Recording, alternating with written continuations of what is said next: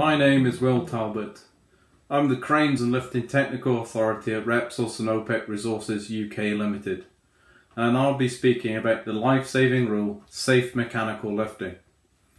At RSR UK we use golden rules, and our equivalent is to conduct safe lifting operations. The life-saving rule of safe mechanical lifting is important because dropped objects can lead to a major accident hazard. It's important to me because as a technical authority, I'm responsible for ensuring the integrity of barriers that we have in place.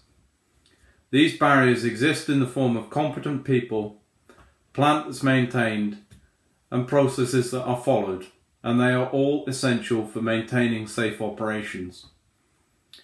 I have personal experience in this life-saving rule when investigating incidents that have taken place on our assets. These incidents have not resulted in a major accident hazard, but had the potential to do so. The incident investigation process identifies the root cause of the failure and puts in place corrective actions to prevent reoccurrence.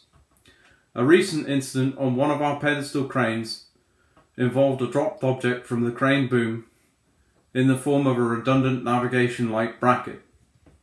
The outcome from the incident being that we made improvements with respect to vendor management, introduced a new Lola defect management procedure to ensure that roles and responsibilities were clearly defined, and completed a review of the previous 3 years of Lola inspection reports.